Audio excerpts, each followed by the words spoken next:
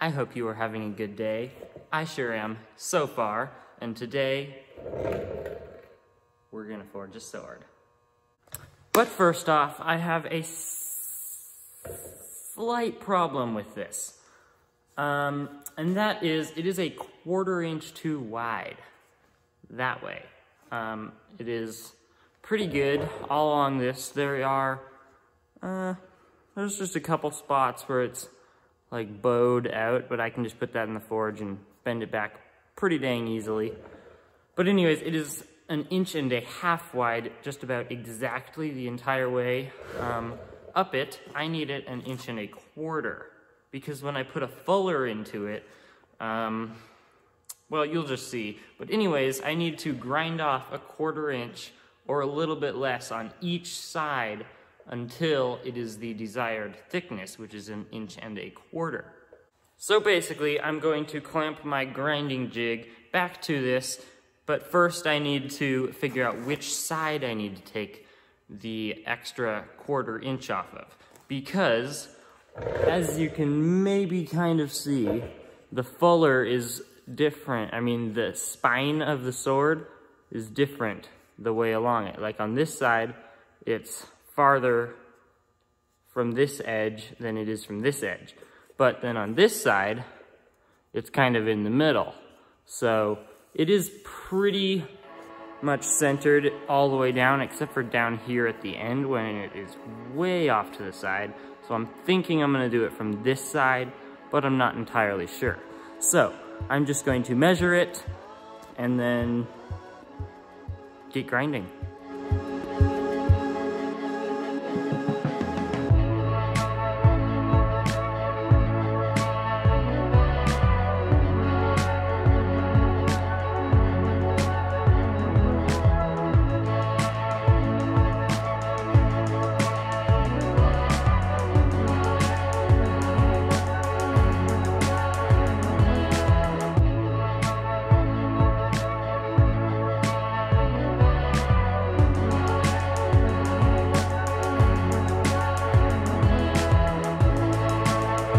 So, I did a lot more measury, calculaty stuff than usual. And it was a lot wider here than it is here.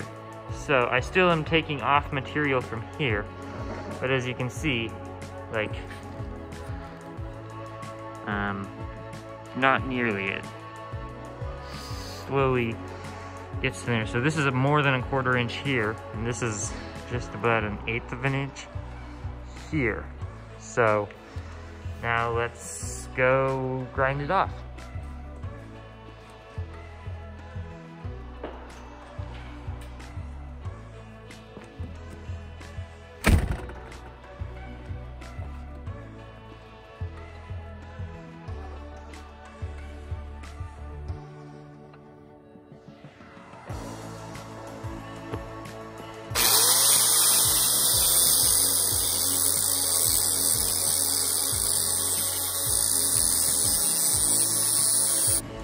Okay, so I just ground it down, and that took forever.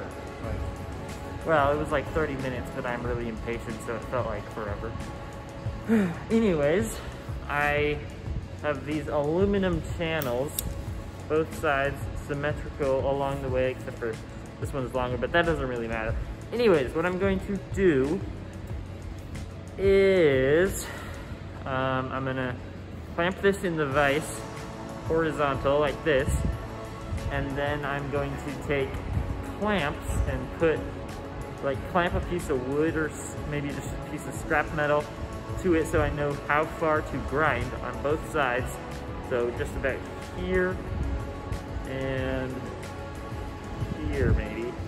And then I'm going to take the angle grinder with a 1/4 inch grinding wheel and back and forth until I have fuller on both sides, and then hopefully I can heat it up, and I'm gonna make a like fullering tool so that I can make the 1/4 inch fuller into like a 1/2 inch fuller.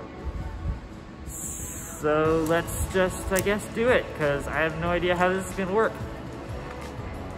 If it's gonna work at all, that is. I'm not sure.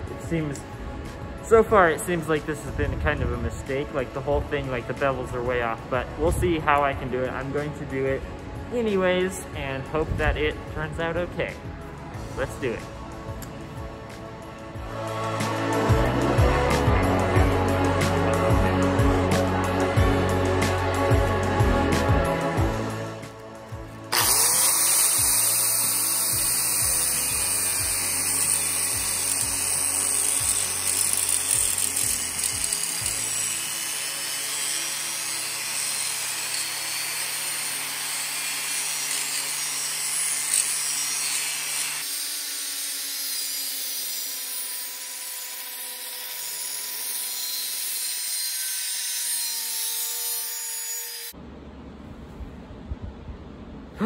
Okay guys, I ground a fuller into both sides of the blade and it was a total success.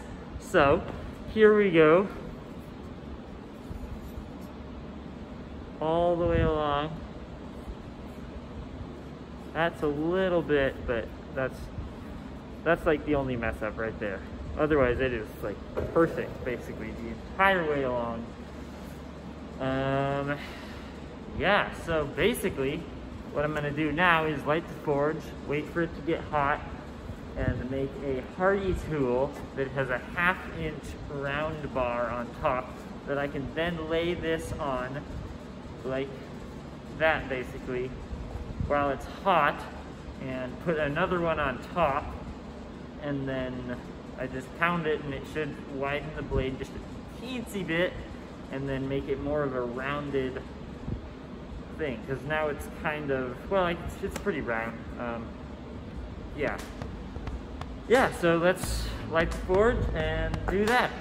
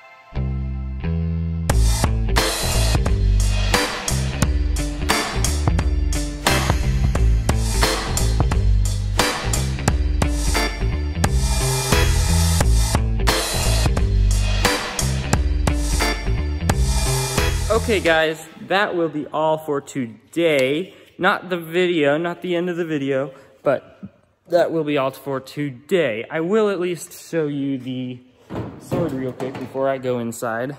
So yeah, here it is.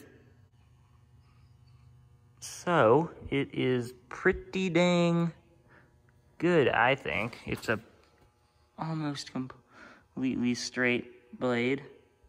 Basically, I can just grind out little tiny bits.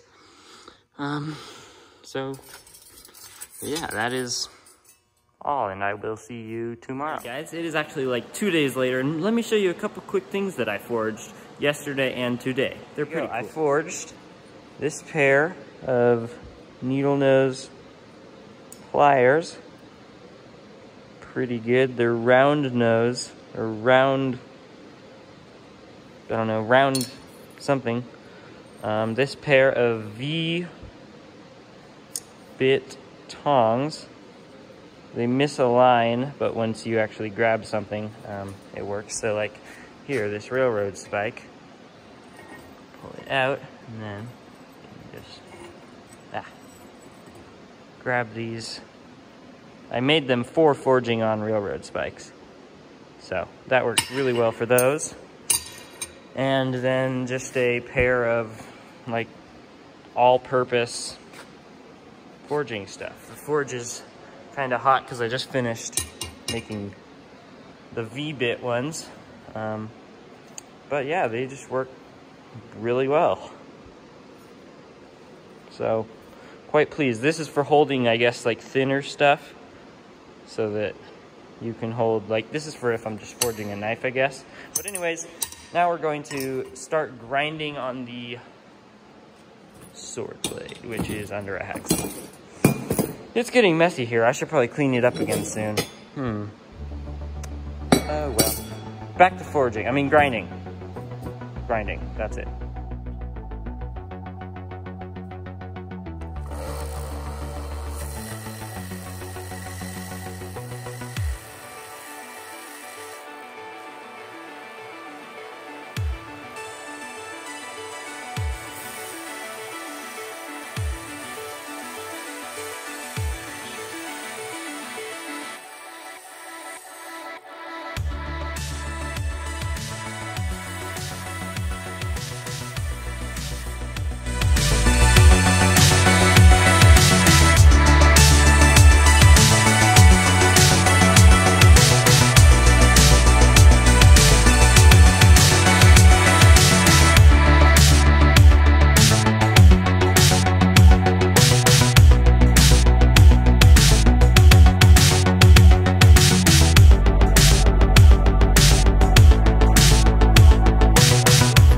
Have decided to call it an end to today's video, and I have a ton, and I mean a ton of grinding to do. Not like a literal ton, of course, obviously, but hours and hours. I'm going to use an angle grinder just to do the bevels, because to do one side of the bevel. On one side, it's like 2 to 3 times as thick in some spots. Because I had to grind that side to make it so that the fuller was in the middle. So yeah, here is it, and then that is the end of today's video.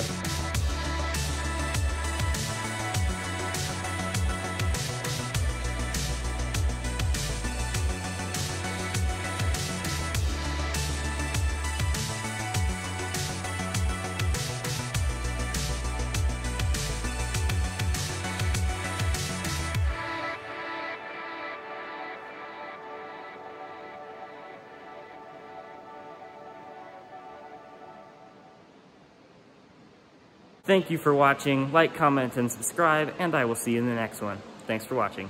Bye.